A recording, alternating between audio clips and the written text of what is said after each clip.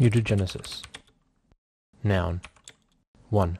An act of mutating process through changing the nucleotide sequence of a gene or chromosome. 2. The origin and development of a genetic mutation. Hey, wake up! This is important.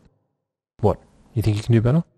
Alright, let's go. Prior to the work of Franklin, Watson and Crick in 1953 that led to the discovery of the double helical structure of DNA, studying genetic mutations was performed in a non-specific way, utilizing either radiation or chemical mutagenesis in Drosophila. Studies in the 70s kicked off extensive research into DNA recombination that continued through to the early 80s, when the first transgenic mice were produced. This field of research progressed forward through to the focus of this story. In 1987, Mario Capecchi and Thomas Kirk published a paper illustrating a protocol for creating mutations at specific sites via homologous recombination of a target gene. The target for this experiment was the X-linked hypoxanthine phosphoribosyl transferase gene, HPRT. HPRT mutants could be selected for by culturing in the presence of a cytotoxic base analogue 6-thioguanine. To mutate the HPRT gene, two types of vectors were created, one for the replacement of a portion of the gene and one for the insertion into the gene. Capecchi coined these replacement and insertion vectors respectively. These vectors were constructed by the introduction of a homologous portion of HPRT into the PUC9 plasmid.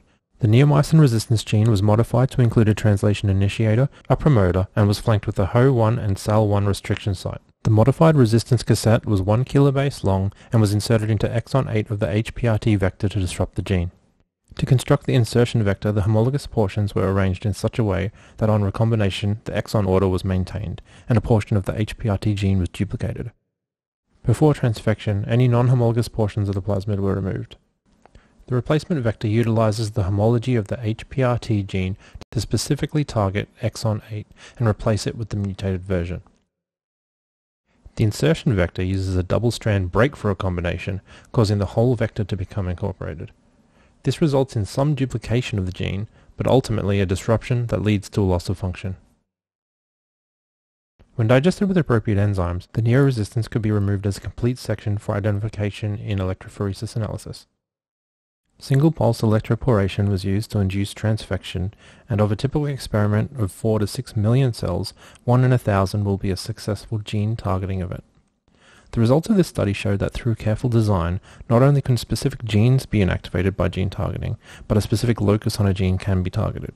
The success of the study is likely due to the careful design of the vectors. Minimization of vector size by removal of non-homologous sequences from the plasmid and the resistance gene, while at the same time increasing homology by inclusion of larger sections of the target gene, all contributed to the high transfection frequency.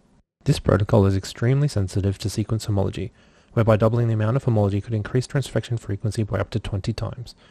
A 4 kilobase vector had a transfection rate of 1 in 20,000, and increasing homology to 9.1 kilobases raised the transfection to 1 in 1,000. Capecchi's studies on gene target mutagenesis were groundbreaking and resulted in the development of protocols that gave rise to the first knockout mice. To generate a line of knockout mice with a non-selectable gene, germline chimera can be created using the gene targeting protocol. Any desired gene theoretically can be targeted with an insertion or replacement vector that contains any modified gene. Transfected embryonic stem cells of a dark fur mouse can be cultured and collected. Once collected, these stem cells containing the mutation can be injected into a developing pre-transplantation embryo of a light fur mouse. This embryo can then be taken and transferred into a pseudo-pregnant surrogate mother, one that has recently mated with a sterile male. She would carry to term and give birth to some chimeric individuals. These chimeric mice could then be bred with a wild-type mouse, and half of their offspring would be wild-type, while the other half would be homozygous for the target mutation. Because these chimeric mice are heterozygous for the mutant gene, it allows the maintenance of recessive lethal genetic lines that can be selected based on fur color. In 2007, for his work developing the targeted mutagenesis protocol and the subsequent research space in mouse models for human disease that followed, Capecchi was awarded a 1/3 share of the Nobel Prize for Physiology or Medicine.